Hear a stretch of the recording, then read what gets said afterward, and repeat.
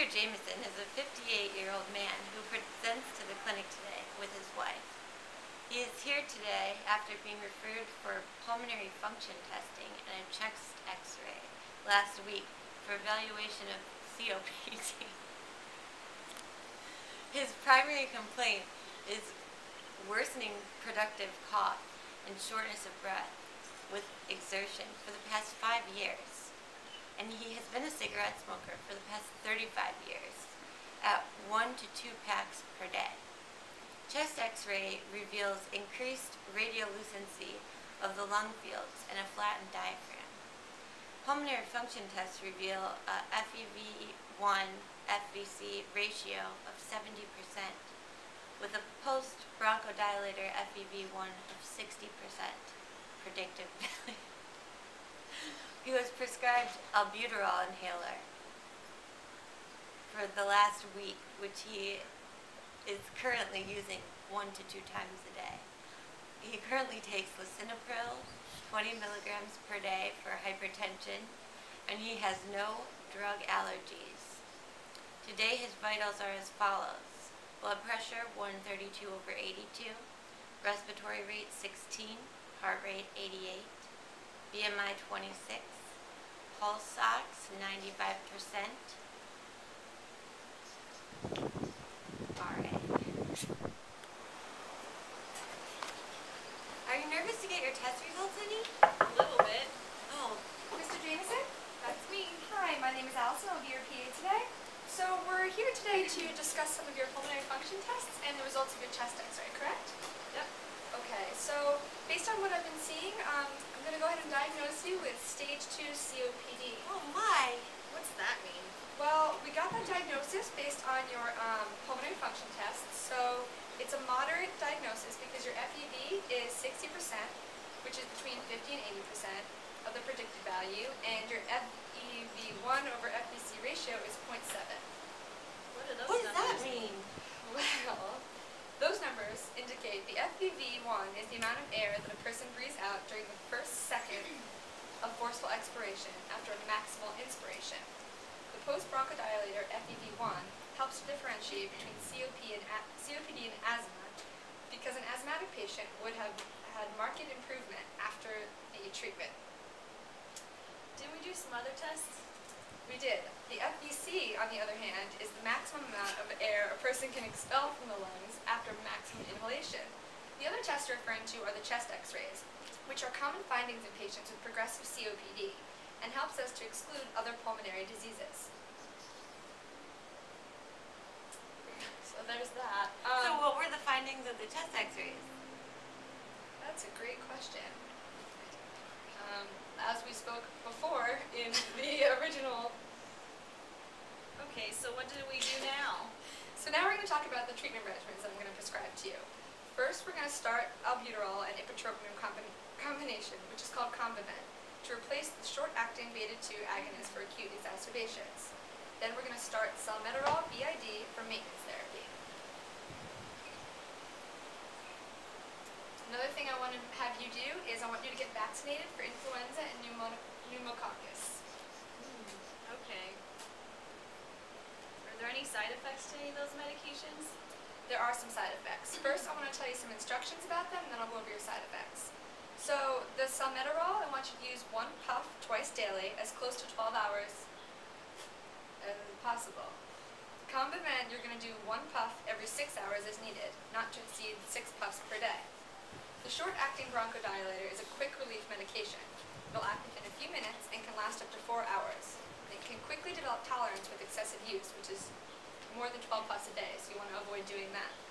Some side effects will be headache, palpitations, muscle spasm, dry throat, hoarseness, urinary retention, hypokalemia, hyperglycemia.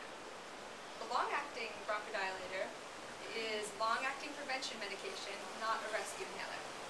It takes longer to take effect, but lasts up to 12 hours. Some side effects of that one include headache, pain, and nasal congestion. The anticholinergic medication, ipratropium, side effects are pretty long.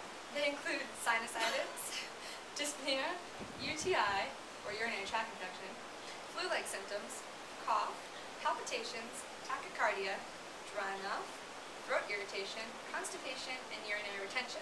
Oh my goodness. Yes. That sounds pretty serious. Do I need to go see any other providers? You should actually. I'm going to go ahead and refer you for pulmonary rehabilitation because it's proven to substantially increase respiratory health and can counteract the effects that COPD causes on your heart. Is there anything else we can do?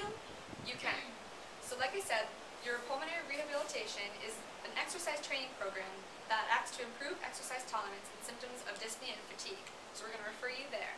Also, peer support, including you, Mrs. Jamison, will greatly help this disease. I want you to avoid triggers that can be in your home. Some of these triggers include tobacco smoke, fumes, aerosol products, powders, dust and dirt, bacteria, mold and mildew, any household cleaners, bug sprays, fireplace smoke, asbestos, and radon gas. Another thing you can do is avoid certain types of medications. These medications will exacerbate your symptoms, so you want to stay away from any beta blockers, TCAs, opiates like codeine and oxycodone, first-generation antihistamines like azalistine and Benadryl, caffeine, and sympathomimetics like pseudoephedrine.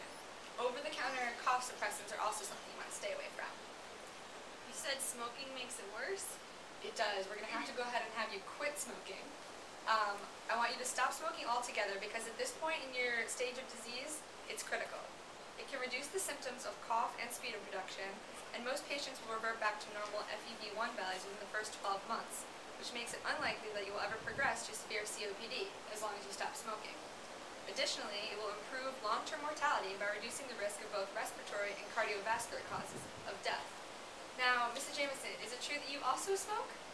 Yes, it is. Alright, we're going to have you stop too, because... What? Yes, because the success of your husband's condition will rapidly increase if you both stop smoking at the same time. Quitting together will make this easier on your husband, improve your health as well as his, and your continued smoking will likely cause exacerbations and progressions of your husband's COPD. Oh my, it looks like we're both going to have to stop. It would be best for both of you, yes. Some things you can do are chewing Nicorette gum, using Nicoderm, Chantix, Wellbutrin, or Zyban, and we can give you some smoking cessation counseling. Okay, great. So how long will I have this? So that's a really important question. COPD is a chronic disease. It's not going to go away, and the purpose of treatment is to suppress your symptoms, not cure the disease. Do we need to come see you again, or? You do. We're going to have to do some follow-ups. So routine follow-up visits and close monitoring are essential for patients with COPD like yourself. I'm going to encourage you to regularly schedule appointments, and I'm going to provide you guys with some resources to help with smoking cessation. And I want you to contact the office if you experience any of the side effects that we went over that might hinder your compliance. And I'm going to provide you with some information about what to do when you experience some of these acute exacerbation symptoms, like returning to the office, calling the office, going to the ER, or calling 911. What's an acute exacerbation? Well, an acute exacerbation is worsening dyspnea, increased sputum purulence, or volume of sputum. Like I said, you're going to be more affected by air pollution, upper respiratory infections, influenza, and any signs or symptoms of cold. You want to go ahead and seek some antibiotic therapy immediately, because that will really help you out in those situations. We're going to avoid mechanical ventilation with you because a lot of patients in your condition will not come back off of it once it's started.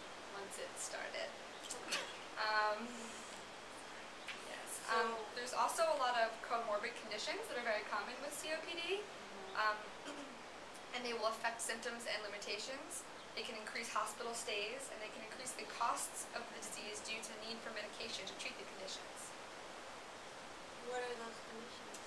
I'm glad you asked. Some of the most common comorbid conditions with COPD are hypertension, hyperlipidemia, arthritis, GERD, depression, cataracts, osteoporosis, sleep apnea, diabetes, angina, MI, stroke, glaucoma, congestive heart failure, cancer, and erectile dysfunction. follow up a visit with you very soon. Alright, great. So yeah, go ahead on out. You guys are finished here. Go schedule an appointment with the front desk, and like I said, you guys both gotta stop smoking, okay? We will. Thank Alright, you, doctor. great. Take care, alright? I'll see you guys back Thank you. soon.